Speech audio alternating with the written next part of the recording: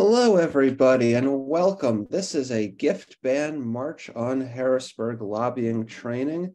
Thank you all for being here. My name is Michael Pollack, Rabbi Michael Pollack here with March on Harrisburg, and we're going to go through how to lobby for the gift ban today.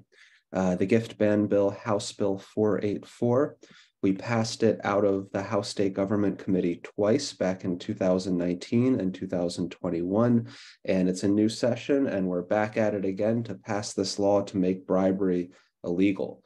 So this is a presentation on how to lobby. I'm going to share my screen here in a second for those who are on Zoom. You'll be able to see everybody else who's watching this in another way. Everything here is on our website. Everything that we're talking about here is on our website, mohpa.org. You can find all of this information. So lobbying, why do we lobby? We lobby because we need to educate our legislators. They don't know about our issues. They don't think about ethics issues. They don't think about money in politics. They just kind of live in that world, but they don't know the details of the gift ban bill. They don't know what is actually in the bill. So we're there first and foremost to educate and just explain why these issues are important, why they should make corruption illegal, and what we expect them to do about it, right? Every lobbying meeting ends with an ask, with a demand. And we also lobby to kind of claim the space.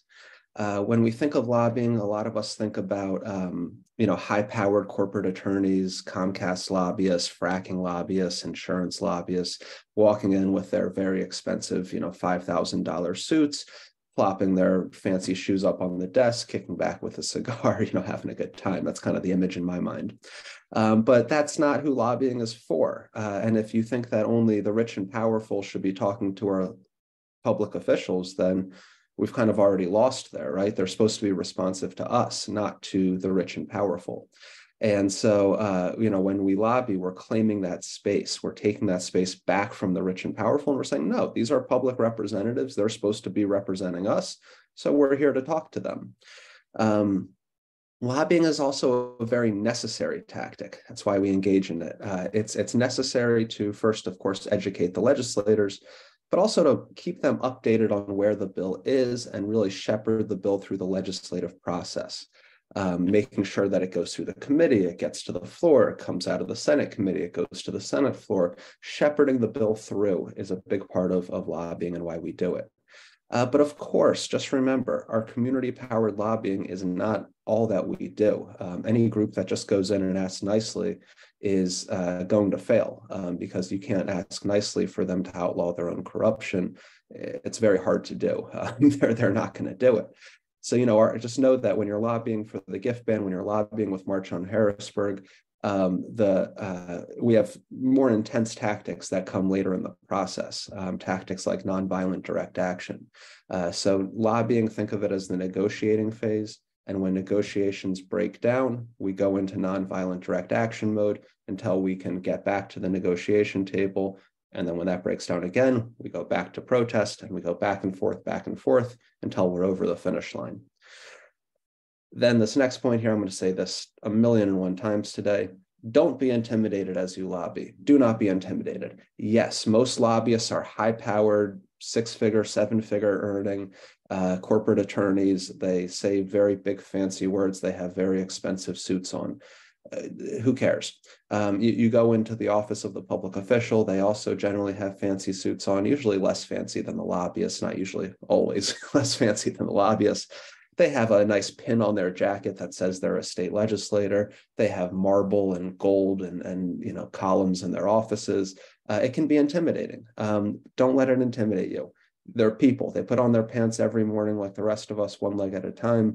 They're people, they're human beings, and they are your representatives. They are our representatives. They work for us. We're allowed to go talk to them, and we have to go talk to them. Because if we don't, who will?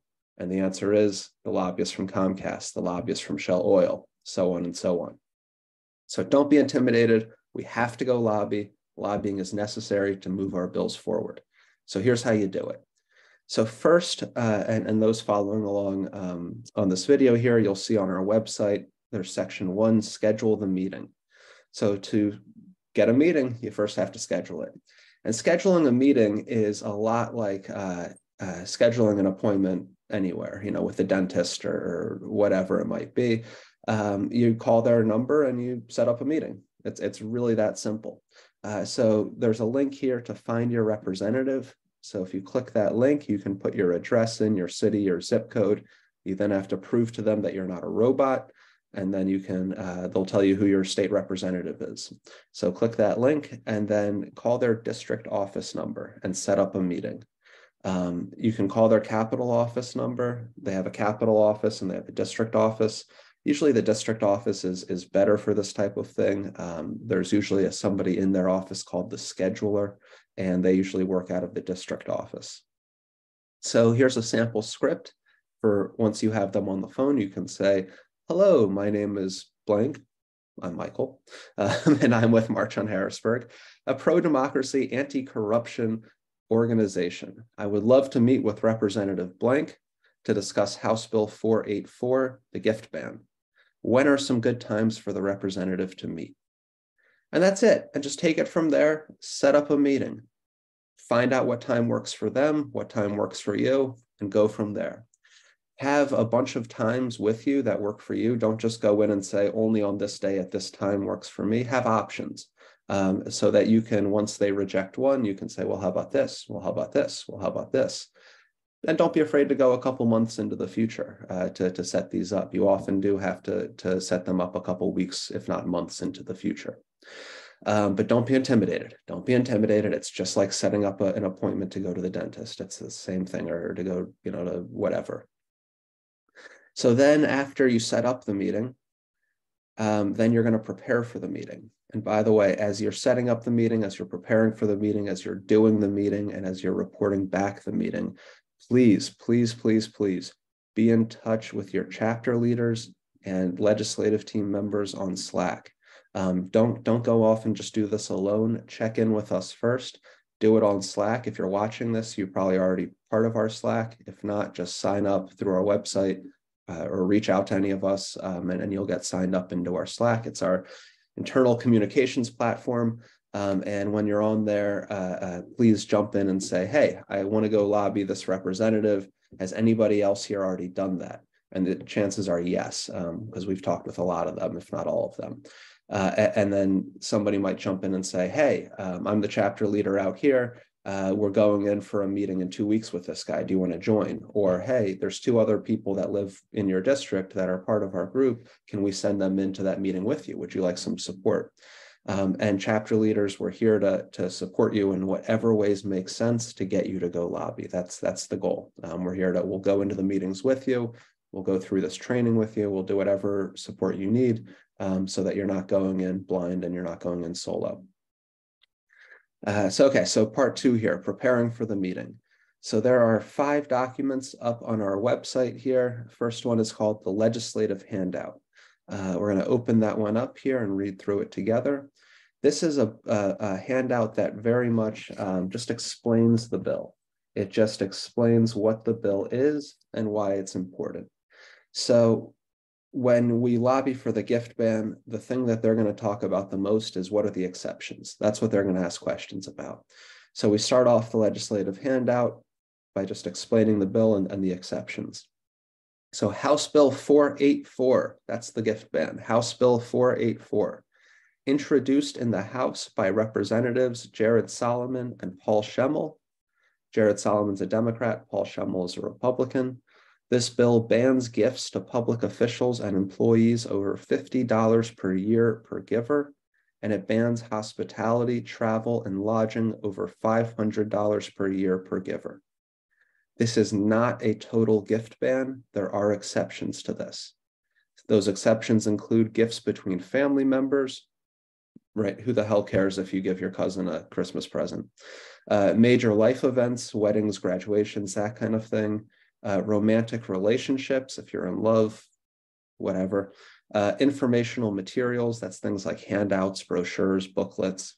Awards or prizes and public contests, including lottery winnings, because legislators still want to be able to play the lottery. Honorary degrees, training in the interest of a governmental entity, food at public events, events directly related to their public duties, events where the public official is a speaker, regularly scheduled events sponsored by constituents, statewide organizations, and nonprofits, gifts between officials and their staff, educational missions to educate public officials on matters of public policy, anything paid for by another governmental entity, an honorarium, award, plaque, or trophy that's valued at less than $100, items of de minimis economic value, greeting cards, pens, hats, those kinds of things, light refreshments in a group setting, bona fide charitable or political events, organizations of public officials, private foundations, and nonprofits when it is directly related to the duties of the public official. So those are the exceptions that are written into the bill, into the gift ban bill. When you go in and lobby, that's what legislators are going to be most interested in. And we'll circle back to that later. Then down here, we just have another paragraph that talks about the quantity of gifts that are being exchanged. So it says, according to a 2019 House Government Oversight Committee hearing, please find that transcript online. We have it in our Slack. Hell of a hearing. The lobbyists came in and testified. Yeah, here's how we get around the reporting thresholds. But anyway, so according to that hearing, over $1.5 million per year in gifts are given from lobbyists to legislators, but only about $40,000 per year of those gifts are being reported by the legislators themselves. So reporting loopholes allow at least 97% of gifts from lobbyists to legislators to be completely secret. But even if we did have perfect transparency, that's not the answer because gifts still violate the public's trust in our legislators. We need our legislators to be responsive to the will of the public and not to gift-giving lobbyists and special interests. The gift ban previously passed out of committee in 2019, and it passed again out of the House State Government Committee in 2021. It has never received a full House vote or any Senate votes. House Bill 484 is the 35th gift ban bill to be introduced in the last 23 years, and it will be the first gift ban bill to pass into law this session. Please co-sponsor, this is the demand section here at the end of the legislative handout. Please co-sponsor House Bill 484. Please tell your colleagues and leadership that you support the gift ban, and please make public statements to your constituents explaining your support. And for more information and to track our legislative progress, please go to our website, mohpa.org. So that's the legislative handout. That's what you're going to walk into the meeting with. And that's also what you leave with them. Print it out, print out a copy, take it in with you, leave it with them. If you're meeting over Zoom, send it to them as an email or just send them a link to our website. It has all of this. The next document here in the preparation is called the General Counterpoints. These are things that we've just heard a million times that you'll probably hear when you go in and lobby. Some of them are pretty ridiculous. Let's go through them together. So you're going to hear things like, oh, this is the way it's always been, or I've been here for 30 years and it's never been a problem before. People don't care about this, blah, blah, blah, blah, blah. So what we say to that is, these problems are getting worse. The public's trust in government is lower than it's been in a very long time. And we are here to tell you that these problems are real and they're getting worse. We're suffering because of an indifferent government, and fixing these issues would go a long way toward healing our wounded democracy and building trust between you, the government, and us, the people.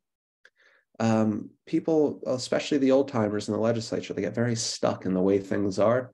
And you really got to knock them out of that. You really have to show them that there's a downward trend and that we're trending toward bad times, and we're already in them.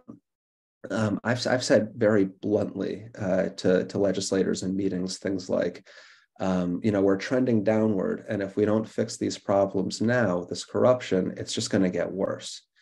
And we're here asking nicely, and we come in with nonviolence, and you might not like our nonviolent direct actions, but we know that 10 steps behind us is the guillotine. And once that gets here, there's nothing we can do for you. And it's gonna be really bad. So you can deal with us right now and take on these problems peacefully, or it's gonna spiral out of control and there's nothing we can do at that point. They're going to say things like, it's politically impossible. They love this line, politically impossible, whatever the hell that actually means. I'm still not sure. So what we say is, most things are politically impossible until they're done. And then they just happen. Laws are never stuck. They're not set in stone. They change all the time. And we are confident that if enough people want these bills, and they do, enough people want the gift ban, then we can turn them into law. Don't let political impossibility become a self-fulfilling prophecy.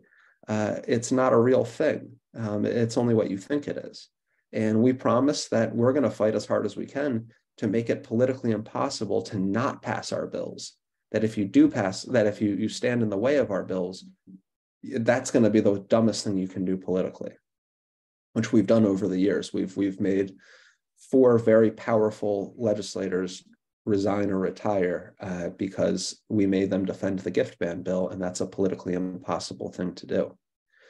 So another thing that they might say is, oh, it's the other party's fault. Oh, that other party, they're so stupid. If only the other party was dead, then everything would be great. If only they just didn't exist, then we would be so great.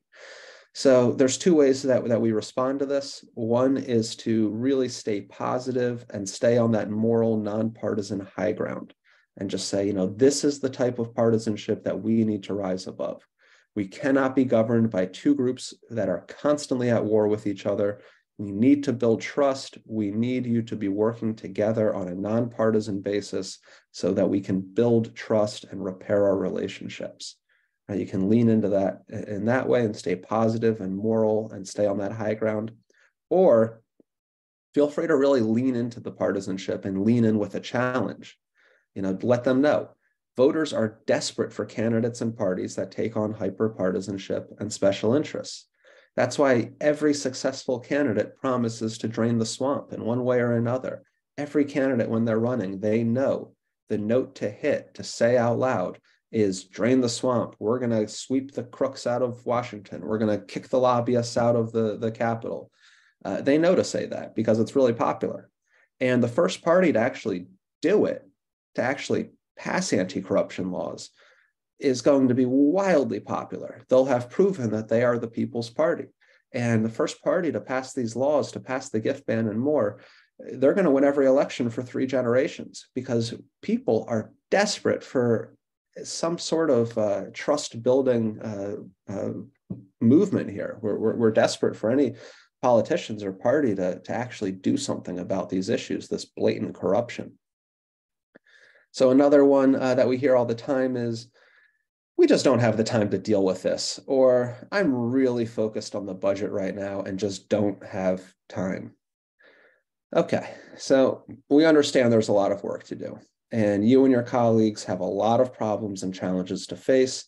Almost 2,000 bills a session. Every 2 years, we have 2-year sessions. Almost 2,000 bills a session go across your desk. We know that. There's a lot of issues in front of you.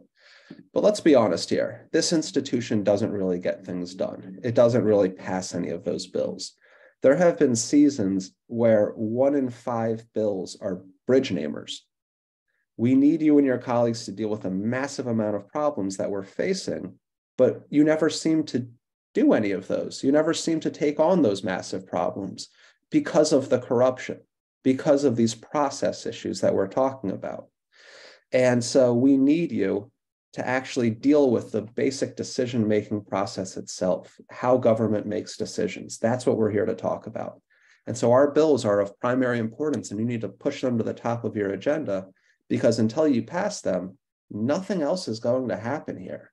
That's what's happening. Is there's little tweaks, there's little things here and there, but it's mostly just naming bridges and post offices, and it's nonsense. I'm sorry, bridges and highways. I think the federal government names post offices. So then the next one that we have here is, I don't like your nonviolent actions. Why can't you just do things the right way? Oh God, I hear this one all the time. So, just make it clear, like everyone else, we don't like creating disruptive situations or going to jail. That's not fun for us. It's not fun for anybody. We don't like having to engage in nonviolent direct actions.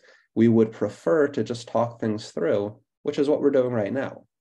And our nonviolent direct actions, though, they're necessary because when negotiations break down, nonviolence is a tactic that's designed to force the encounter with the obstructionist who refuses to negotiate or budge and give them the chance to choose to do the right popular moral thing or to choose to protect a system of corruption and hyperpartisanship. And those nonviolent direct actions, they change the leverage at the negotiating table. They change the power dynamic. So we would love to never have to engage in direct actions again. Oh my God, that'd be great. But that completely depends on whether you and your colleagues pass our overwhelmingly bills to make corruption illegal or not. And if you choose not to, then we're going to continue to protest. And we do try to do things the right way. That's what this conversation is right now. That's what this lobbying is, us doing things the right way. We've also met with everybody in the building. We've done things the right way many times over. Don't let them bully you with that. Bully is the wrong word. Don't let them gaslight you with that. Well, if only you asked the nice way. Well, we have. Doesn't matter. You don't care. That's why we protest. Now do you care? Okay, let's talk. They make it sound like they always make it sound like, oh, we were about to pass the gift ban, but then you protested. Like 30 seconds, we were going to pass it. And then you came in here and protested. So we said, no, we can't do that. It's nonsense. It's absolute bullshit. Okay. Another thing they're going to say is these aren't issues that people in my district care about. My voters don't care about this. So say to them, it's good that that you have a good relationship with your constituents. Next time you see them, ask them if they trust their government, because polling shows that over 80% of Americans do not trust our government. And only 11% of Pennsylvanians think that there is little corruption in government. Looking forward to seeing you in Pittston. Woo! I think that's May 21st or 22nd. It's on our website, disruptthecorrupt.org. Looking forward to seeing you there. So they'll say, I know my constituents and they don't care. That's nonsense. Your constituents just don't tell you about these issues probably because they're hopeless in you to do anything about them. You need to ask them, do you trust your government? They're going to say no, because corruption is everywhere. It's blatant, it's in our face. And then, what we say to legislators is when you talk to them, go in with the attitude of you need to prove them wrong. They're going to say to you, I don't trust our legislature, I don't trust our government. And you need to take on an attitude of, no, I'm going to prove you wrong. I'm going to earn your trust. We're going to pass this gift ban bill. We're going to pass ranked choice voting. We're going to earn your trust. Another thing they'll say is, your bill isn't that much of a problem. Oh, gifts. Gifts are nothing. I mean, that's just like a bunch of Super Bowl tickets, some trips to the Bahamas, a whole lot of Eagles sideline passes, a whole lot of concert tickets. That's nothing. The real money is in campaign finance, or the real money is in closing the revolving door. And so our answer to that is, of course, you're not wrong. There's many problems. There's many problems that we have, and we have to start somewhere. Gift ban is actually the lowest hanging fruit on the rotten money in politics tree.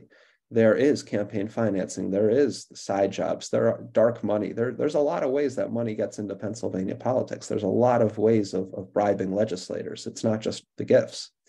But you got to start somewhere. And that's where we start for a few reasons, because it's easier to understand, it's more direct, and it's a simpler bill. But our long-term, agenda is the money out, people in policy agenda that's up on our website. And there's 23 policies up there on our money out, people in agenda. And that's our roadmap to achieving functional democracy, functional governance.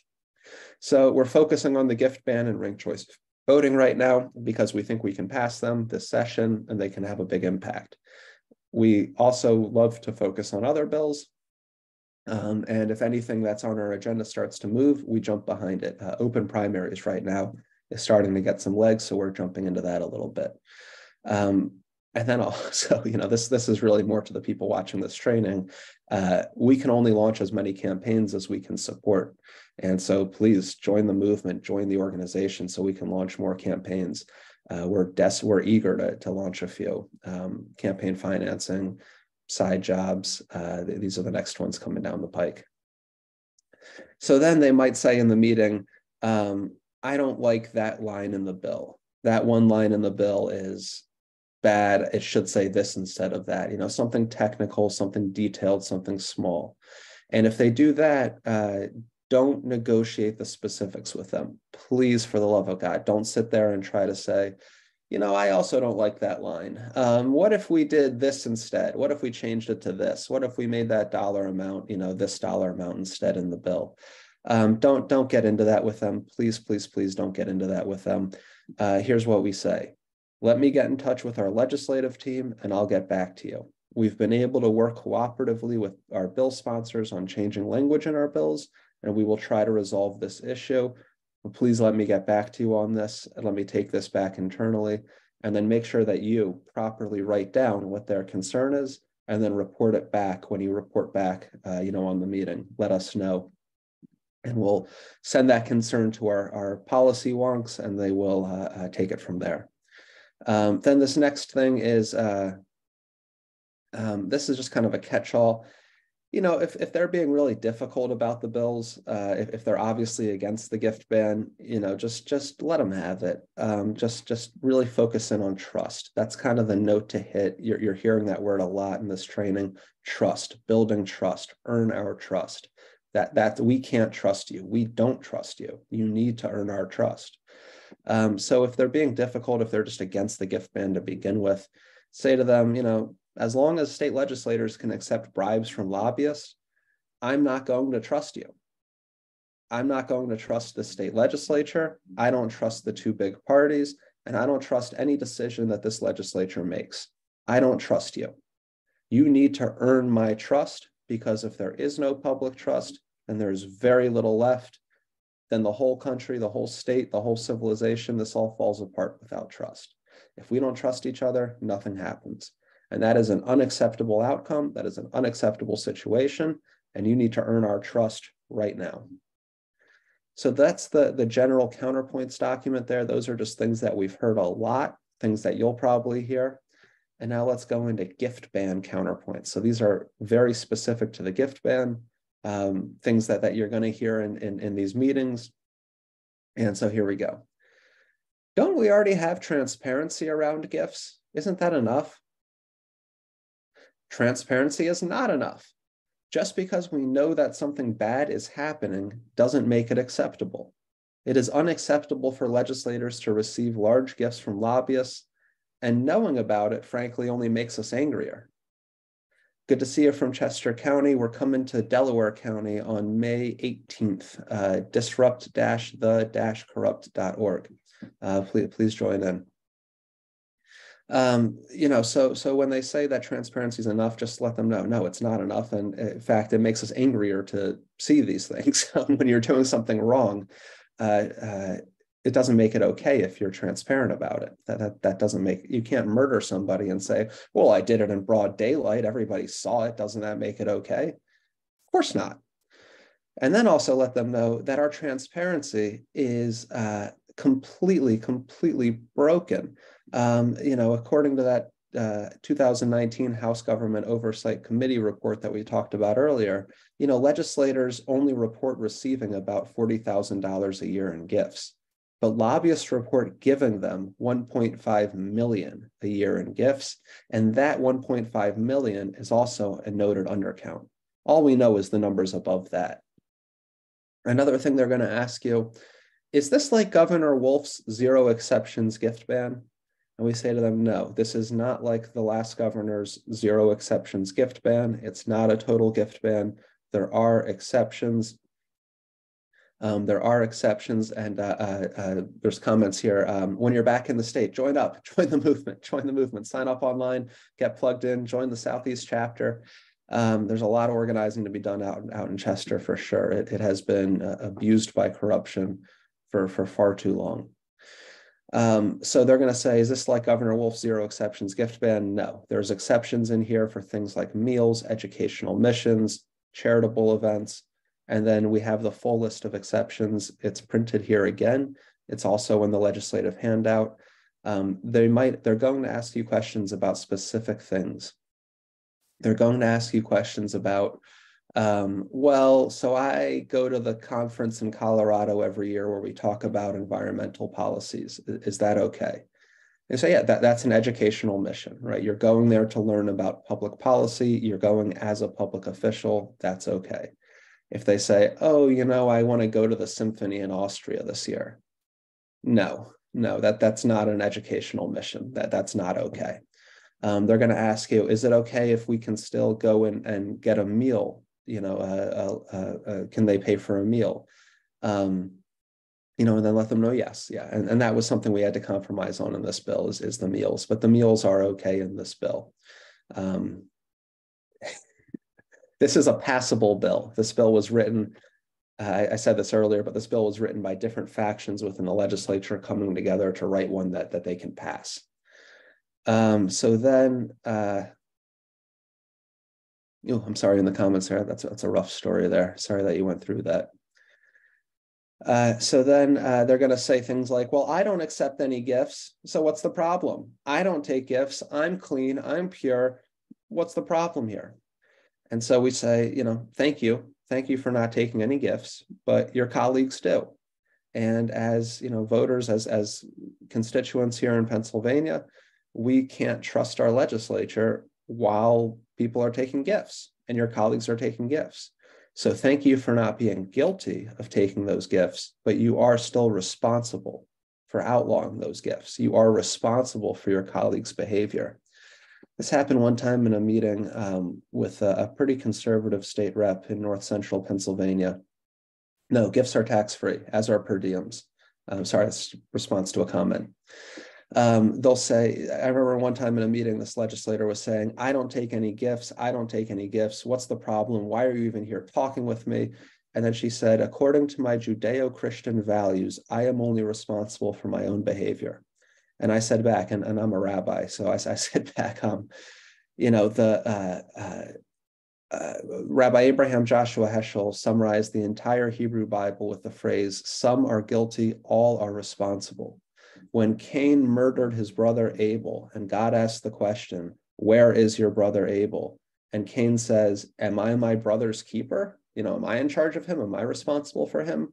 The rest of the Bible is the answer to that question. And the answer is yes, you are responsible. And that got through to the state rep, and it changed their thinking, and they got a little bit active on the gift ban after that. It worked. Another thing they're going to say, oh, and this one is so common, gifts aren't really bribes. Do you really think I would change my vote on an issue based on a gift paid for by a lobbyist? I only take gifts from lobbyists whose mission already agrees with my own. They can't influence my vote. I know where I came from. I am who I am. I can't be corrupted. Whew, you're going to see that a lot. That's just pure arrogance coming at you at that point. And so what we say is, our goal is to change the culture in Harrisburg so that gifts are just not part of the process. When a person with business before the state buys a gift for a state official, it sure does look and smell a lot like a bribe. And even that perception of bribery is enough to change the culture here because we don't trust you. And we're not here to blame people for participating in a broken system. We're here to change the system. We're not here to say that you're guilty. We're here because we need to evoke a sense of responsibility in you to do something about this. We need you to take responsibility and outlaw gifts so that you all can be responsive to we the people and not to lobbyists armed with unlimited gifts. And then to say to them, I often go into a quote from Deuteronomy, chapter 16, I think verse 18 or 19 or 20. Do not take a bribe because a bribe blinds the eyes of the wise and twists the words of the righteous.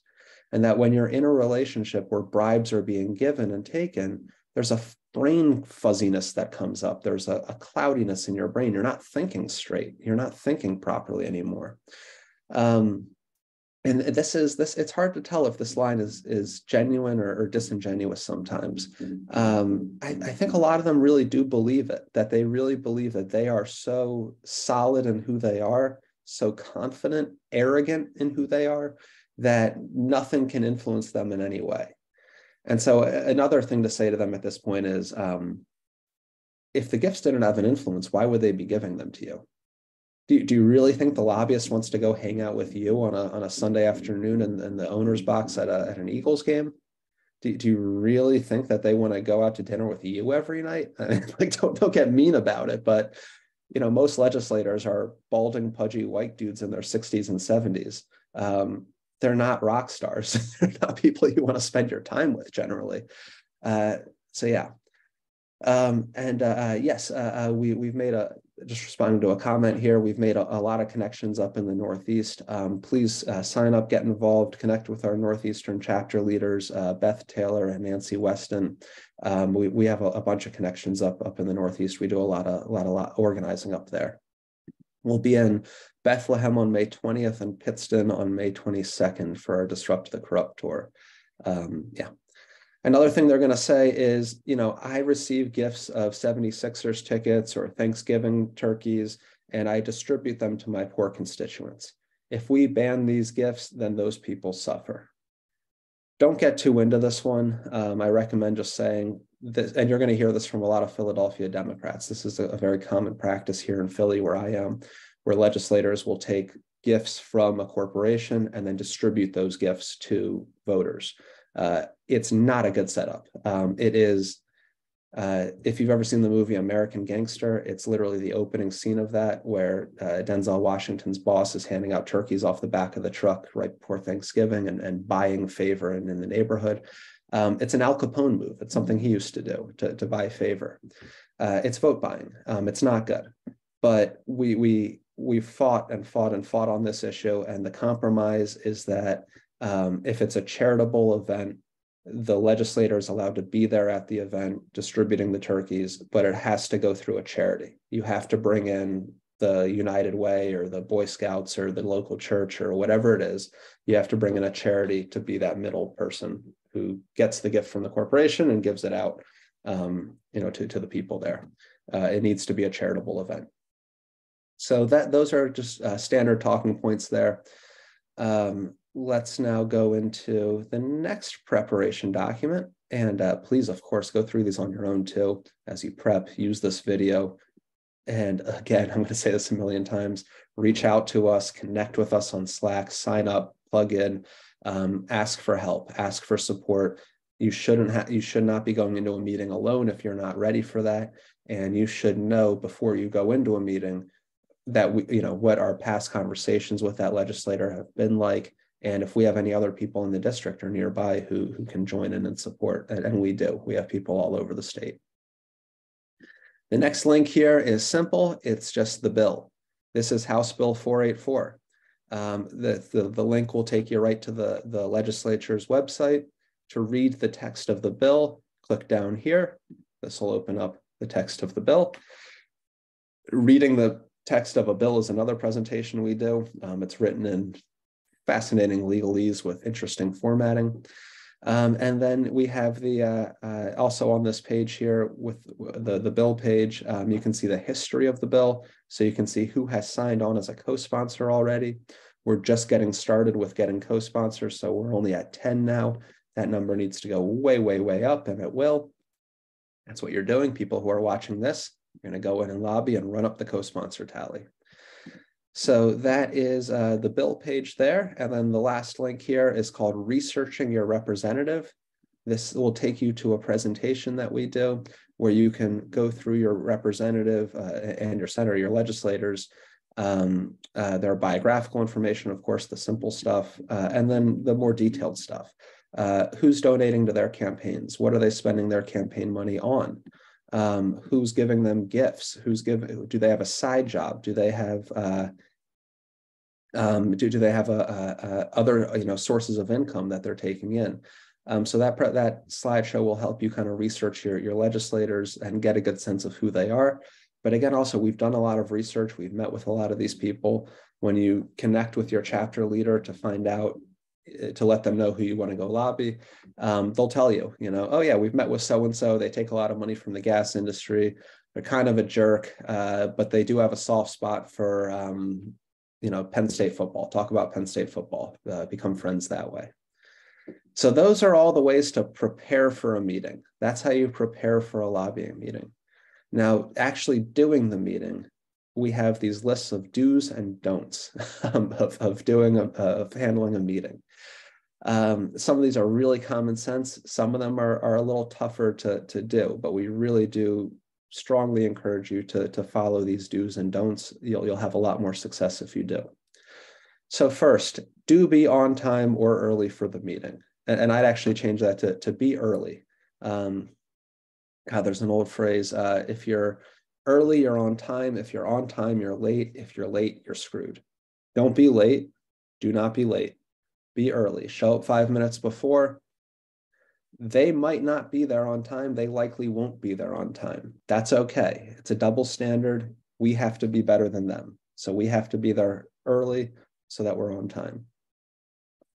Do be courteous and respectful with everyone in the office. The legislator isn't the only person in the office, and in fact, they do the least amount of work in the office. Be nice, be courteous, be respectful with the secretary, with the legislative director, with the chief of staff, with all the other staffers in the office. Be nice to them, be courteous, be a human being, be respectful. When you were trying to get the legislator to do things, it's often more important that the staff wants that thing to happen because they'll make sure that the legislator then does it. Legislators are helpless infants without their staff. Do identify clearly the reason that you are sitting in front of them and the bill that you want to discuss. Don't go in to just have a vague conversation, right? You're there to talk about the gift ban. You're there to talk about House Bill 484. You're there to talk about the gift ban. Make that clear right from the get-go. Hello, good to see you. Good to meet with you. We're here to talk about the gift ban, House Bill 484. Do get personal about why this issue is important to you and how it affects you. Facts are very important, but feelings go a much longer way to changing people's minds. So please explain to them, this is why this is important. When I see legislators taking gifts from lobbyists, it hurts. It hurts me. I don't trust you. And then I see the decisions that this legislature makes, and those decisions hurt me. Those are policy violence. I'm suffering right now from a lack of health care. And I don't think it's a coincidence that Independence Blue Cross has one of the best parking spots at the state capitol, and they spend millions of dollars every year in lobbying and campaign contributions, and they deny every time I need to use my health insurance, it's too expensive to use, and they just deny me care. That's not a coincidence. And that pisses me off, and that makes me sad, and it hurts me. Right? Make it clear why corruption affects you, how corruption affects you, and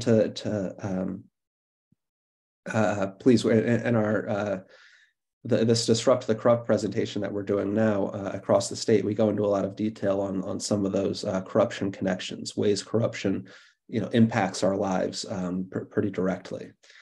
Also, do restrict yourself to focusing on a small number of issues. Do not go in there with the whole kitchen sink. Do not go into a meeting with 10 issues that you want to get through. You're not going to get through them all. You're going to confuse everybody, including yourself. Focus, focus, focus, focus. No less than one issue. Of course, you have to have at least one issue. No more than 3 issues. Do not go into a meeting with more than 3 things to talk about. You will not get to them. You'll hurry through everything else. It's not a good way to do it. Restrict yourself to a small number and focus. Focus is key in these meetings. Can't stress that enough. Focus is key. The legislators will often try to unfocus you. They'll bring up other issues. Just keep refocusing. Just keep bringing it back to why you're there. Do remember to listen well and choose your moments and words wisely. Politicians love to talk. They love the sound of their own voice. They are going to talk, talk, talk, talk, talk, talk, talk. Let them. Let them. Don't compete with them. Don't try to talk over them. Let them gas bag themselves out. Listen. Choose your moments wisely and choose your words wisely. Make sure that you know what you want to say, what you want to convey, and convey it. Ask them leading questions. Ask them questions that get them to talk out loud and get to where you want them to get to. Get them thinking about how corruption affects, public trust. Get them thinking about, how their constituents think about politics and politicians, right? Get them thinking about how ask them questions about what do you want to accomplish while you're here? Why did you come into office? How do you feel that's going? Have you accomplished what you want to accomplish? And you're gonna, when you ask questions, when you listen, you're gonna get them to kind of convey their own frustrations. God, I've been here 10 years working on this one healthcare issue and I can't get a damn thing done because all of those UPMC lobbyists, they just have leadership bought. I can't get anything through my own House leadership because they're bought and sold by those people. Get them to talk honestly, to talk openly, ask them questions and listen well. Remember, of course, this next one, be nonpartisan. We are nonpartisan. You need to be nonpartisan in meetings when you're talking about these issues, because if you're partisan, the game is over. It's over. You lost. We can't be put into the partisan prism. Everything we do is nonpartisan. If it becomes one party versus the other, the game is over. We lost. Because what they'll do is they'll say, well, if only my party had this specific amount of power, then we could get this done, but the other party's stupid. They can't get it done. Sorry, nothing we can do. Go home. Goodbye. It's nonsense. It's nonsense. Also, don't make them, we'll get to that in a sec. Do remember that your goal is to form a relationship and to convince them to support our bills. And it's okay if you don't agree on everything. It is really okay to have disagreement and to just say, we don't agree on that, that's okay. They're going to say some ridiculous things. Legislators say ridiculous things about different issues. They'll say things like, God, there was one representative one time who started talking about ivory poaching in Africa and how we need to make it easier for people to go shoot elephants in Africa and take their ivory. I mean, that's absurd. That's a ridiculous thing to say. We didn't touch that issue. We didn't argue with him over ivory poaching. We didn't argue with him over that. Why? No, we focused on the gift ban. We brought him back to the gift ban again and again and again, and we focused them. They're going to say things that you don't agree with.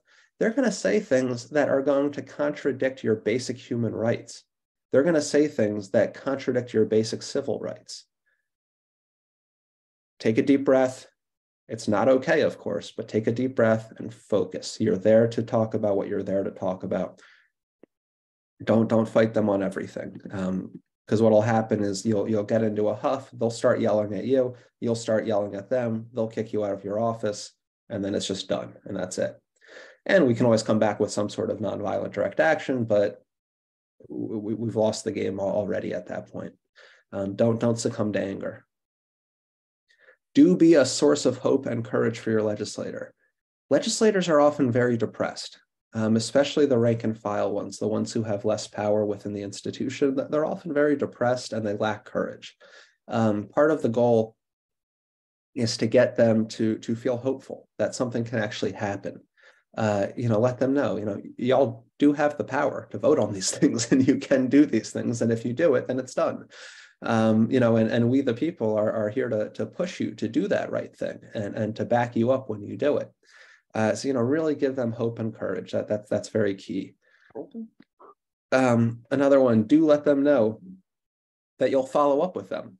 If they have questions about the bill, let them know, okay, we're going to take this back to our legislative team, and then we'll take it from there.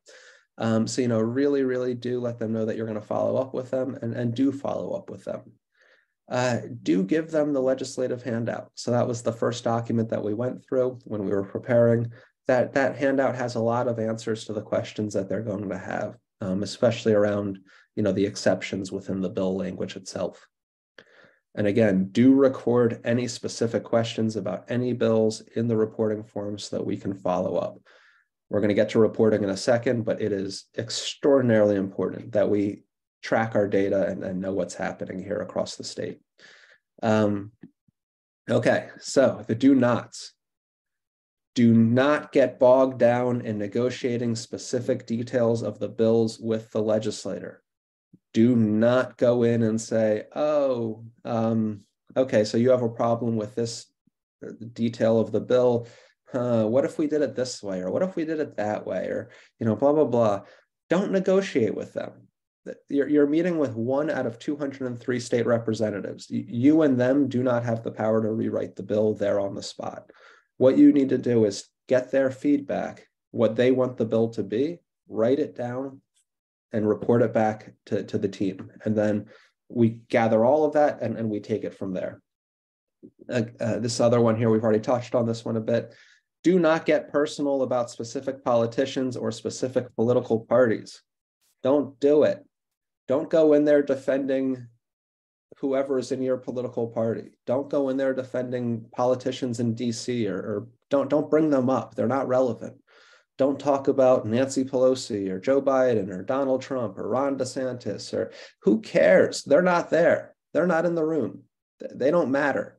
And all that's going to do is it's going to make you or them either have to defend or attack those specific people. And then it becomes all about those specific people or those specific parties.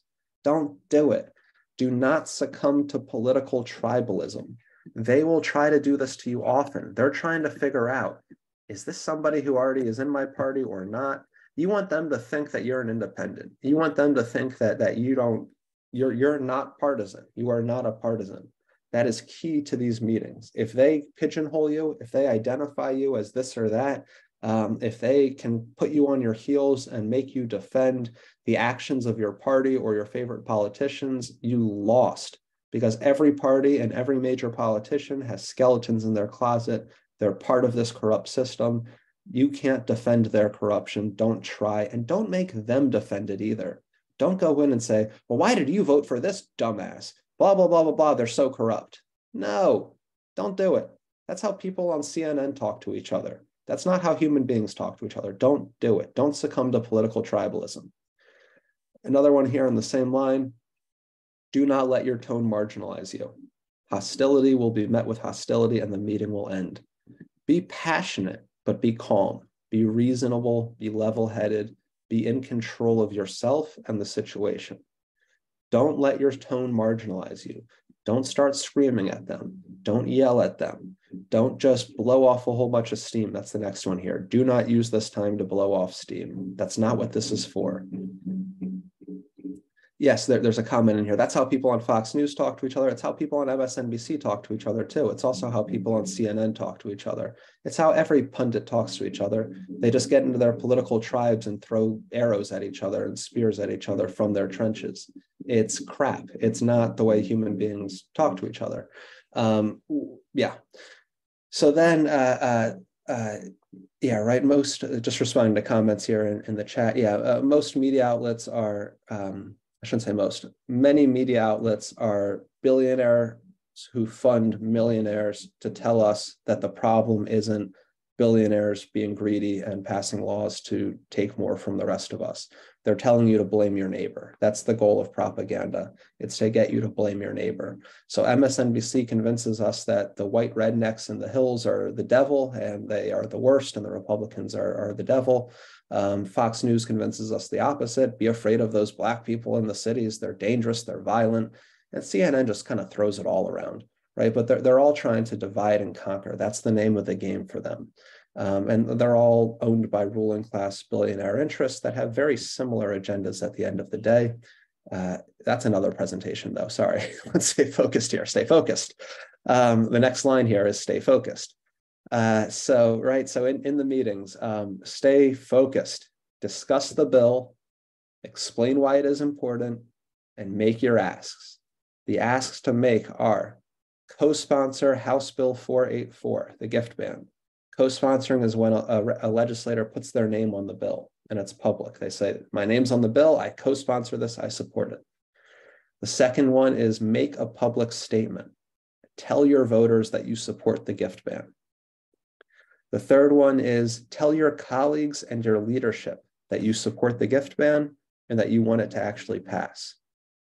Leadership is the term for the legislators who are in those leadership positions, Speaker of the House, Majority Leader, Caucus Chair, Committee Chair, Policy Committee Chair, right? Those are the leadership. And so what we've seen in the past, especially with the gerrymandering bills, is that legislators will sign on, they'll co-sponsor, they'll make a public statement, and then they'll go tell their leadership, hey, I actually don't want this to happen. My voters want this to happen. They put some pressure on me. I don't want to fight with them over this, but for the love of God, don't actually let this bill get called to a vote. My name's on it. It means nothing. I'm not actually for this.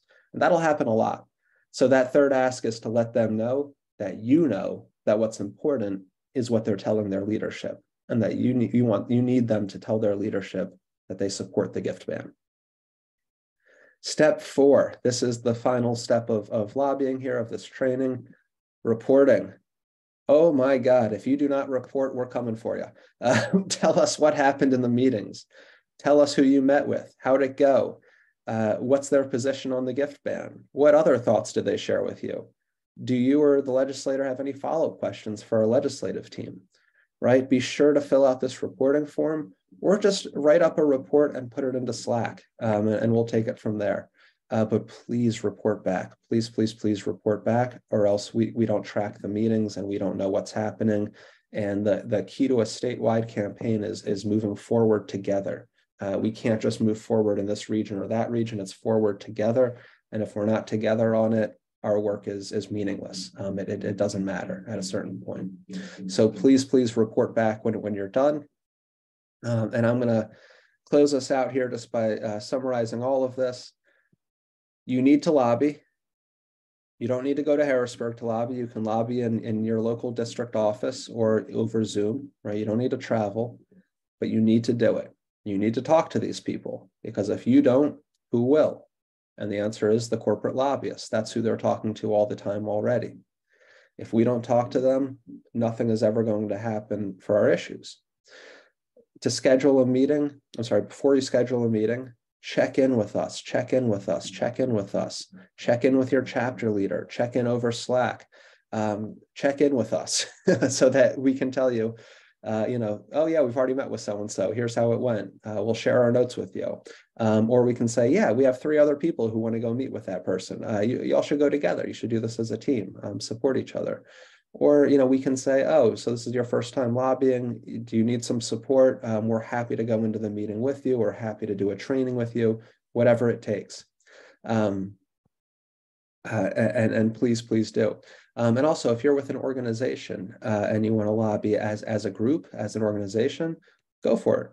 This is all the same stuff. It's all the same. Then you're going to schedule meetings with representatives. Another side note here, don't limit yourself to your own state representative. The lobbyist from Comcast does not limit themselves to just the state rep in the district where they live. They go into any office they want to go into. Corporate lobbyists go wherever they want to go to, and they talk to whoever they need to talk to. So that's how we operate too. So don't just think of it as I have one representative to lobby. No. If you live in, let's say, Delaware County, for example, you have 10 state reps there. That means you have 10 state reps that are within your area. Go lobby them all. And if you want to go lobby the guy from Erie, go lobby the representative from Erie. Doesn't matter. Yes, please do get plugged in so that we can stay organized as we do this. And report back on the calls that you're making, just so we know, please. If you don't do it, it's not the end of the world, but it does make everything far more efficient and helps us be smarter and better at what we do. Then the second step here, so you've scheduled the meeting, you've contacted us, you've communicated with your chapter leaders, you've scheduled the meeting, you know who you're going into that meeting with, you're preparing for that meeting by studying these 5 documents here, then study these do's and don'ts of the meeting, mentally prepare yourself for the meeting, go into it, stay focused. Make sure that you make these 3 asks: to co-sponsor the bill, to make a public statement, and to tell their colleagues and leadership that they support it. And then report back afterward. Fill out this form. It's up on our website. This is all on our website, mohpa.org. And that's a lobbying training right there. That's how you do it. We lobby. We also do other tactics. We march. We do nonviolent direct actions. We do a whole lot of pressure building things across the state, a lot of leadership development, a lot of organizing. Please, if you're watching this, you're probably already involved in March on Harrisburg. If you're not, get organized, dive in, jump in, sign up online, join our Slack, connect with your chapter leaders, join working groups. There's so much going on, and we have to move forward together and not one step back. So thank you all for watching this training. Thank you all for doing this, for being part of this. We fight for democracy. We fight against corruption. We need to win so that we can live. It really is that simple. Thank you all very much. And I'm going to stop this recording and this right now. Be well.